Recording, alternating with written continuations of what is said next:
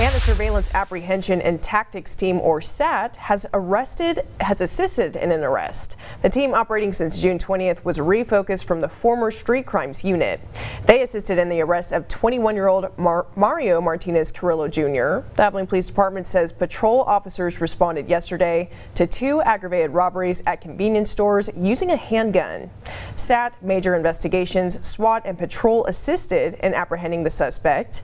Carrillo was charged with aggravated robbery and unlawful possession of a firearm by a felon. With 2 other outstanding warrants, his bond was set to $105,000.